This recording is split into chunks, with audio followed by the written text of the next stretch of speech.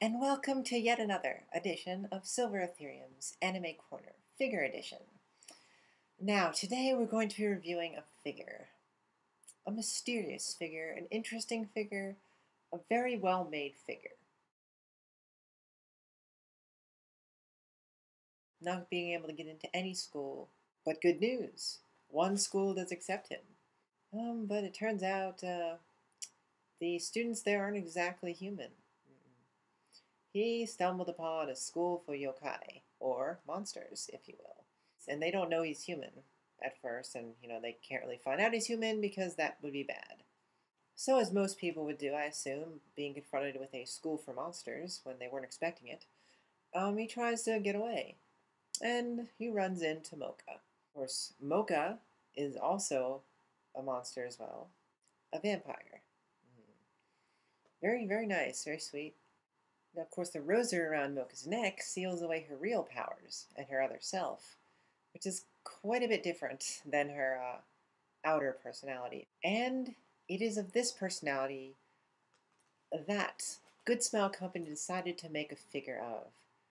Moka Akashiya, the awakened version, which is the figure we're actually going to be reviewing today. So here we are, back at the normal review table. So you're wondering, where's the figure? Well, right there. So here is the lovely Moka. Very nice red and black theme going on there. We have a picture of her, Moka Akashiya, from Rosario Vampire, by, of course, the lovely Good Smile Company. And it is a 1/8 scale figure, which you'll notice if you look right under her name. So, that's the front, and on the side, we have a little window with a little cross shape, another picture of her name again, some chains. The back, we have a lot of different pictures of how she looks from all different angles. We have our Hobby Japan sticker right there, Good Smile Company, and gift. So on the other side, another picture of her, another cross window, and her name. Top here, her name, bat wings on the top. And on the bottom, just very plain, just her name and Rosario Vampire logo. So, the part you've all been waiting for. I have my true rusty knife. Let's open her up. Now you must be careful when opening up figures of vampire characters, because you might lose a little bit of your blood. Ta-da! Moka, out of her packaging. So, you can see she comes with a few things.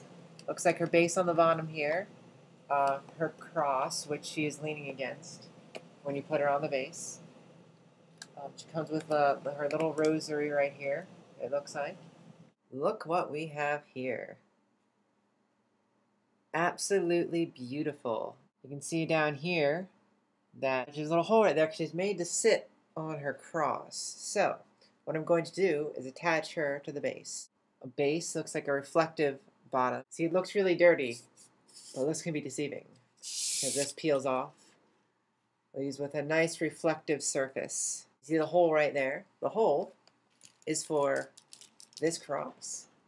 This cross is what Miss Moka sits on. So as we'll just line up her hole with the cross, she's going to sit on it.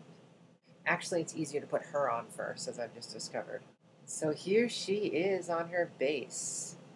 So, Let's get this on her hand here.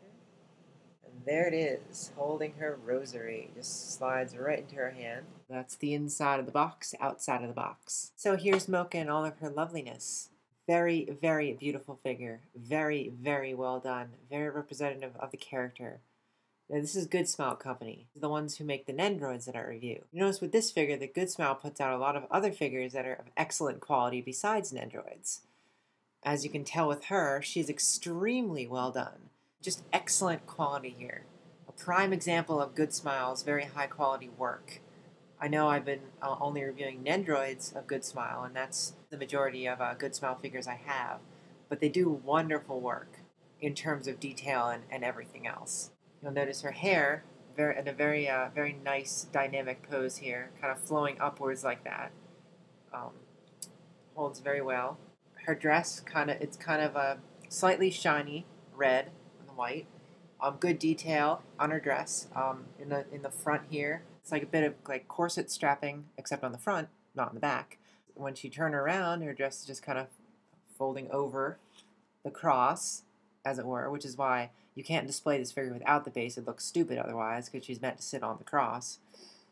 Her cross has little nicks and notches in it, just basically to show, kind of make it seem like it's stone and worn stone, like a grave. It also has shading, different kind of darker and lighter shading to make it look like more like stone than plastic. Very secure in the base when you slide it in there. Very secure. It's not wobbly or anything at all. Neither is she when she's sitting on the cross. Looks very natural. Looks like her arms just kind of rest in there. Love this pose. Very awesome. And you notice her chains right here on this one arm off this little wrist cuff she has here. It looks like it's made of real metal. It's not plastic. As well as the chain on her neck where her rosary usually sits, although she's holding it now because she's in her awakened version. So you'll see that it's just this rosary comes separate in the package like you saw. It just kind of slides into her forefinger and her thumb on her right hand. So you just kind of pry them open a little bit, slide it in, and it holds really nice. You see on her back she has a little pair of kind of bat wings. She is, of course, a vampire. Very awesome detailing in her eyes and everything. I'll bring her a bit closer so you can see. Red eyes, very nice, like her eyebrows, her little sly smirk. You can see her fingernails, which are also very well detailed. Long fingernails. I only have one other figure with reflective base, which is a gift figure. And I notice this figure is looks like gift cooperated with Good Smile Company on this figure. So that kind of makes sense. And I'll show you that one, just for comparison's sake. My only other figure with reflective base, Gift Yoko. An absolutely stunning Yoko, if you are looking for a Yoko. Extremely well done, but I'm not reviewing here right now, just as a comparison. Obviously a different scale than Moka here. So you really can't go wrong with this figure. Rosario Vampire is a pretty good series. Definitely a lot of fan service, a lot of panty shots. So if you're not into that thing or it offends you, I don't particularly mind it because I'm quite used to it. Pretty humorous series, very easy series. There's nothing too mind-blowing. Good for a little bit of entertainment. She is an excellent, excellent buy. I can't stress that enough. I really do love this figure. I love the pose. I love everything about it. I don't see really any flaws in it at all. I love the base. I just love it. It's one thing that Alter can do a bit better on, I think. Their figures, absolutely extraordinary.